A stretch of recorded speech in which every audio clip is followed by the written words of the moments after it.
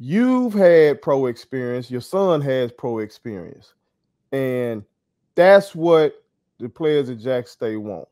Now, Coach Prime keeps saying most of them not going to do that. Most of them going to go into the world and be a professional in something else. But, you know, when they running out there on that field, most of them thinking, okay, I'm going to make a play. I'm going to get the notice to try to go get that deal. Based on y'all experiences, what advice would you give to those current players at JSU who are hoping to go pro? Man, you know, when I came out, I was ranked #1 in the nation at defensive back.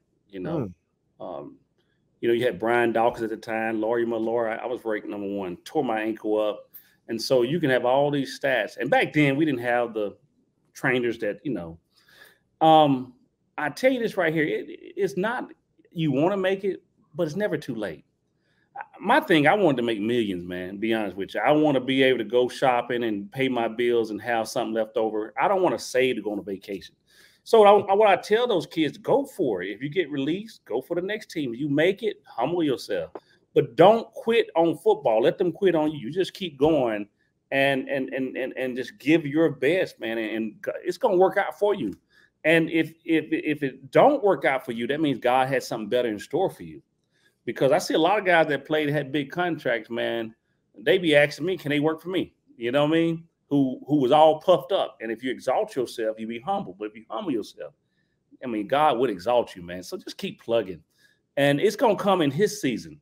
And God's timing is perfect. Don't rush nothing, because that's when you make mistakes. So, hey, go for it, shoot for it, do everything you can as far as percentages. You may be the talent of the year, but if you get hurt, them folks don't care nothing about you. They on to the next one. So it is what it is, And so understand that and just put your trust in the Lord, man. But keep plugging. Keep plugging, man. You never know how to work out for you. But this experience that you're getting, you travel the world for free. I've been all throughout Canada, all throughout the United States. I have had a great time on somebody else's dime. You know what I'm saying? So great time on somebody else's dime. I like that. Yeah.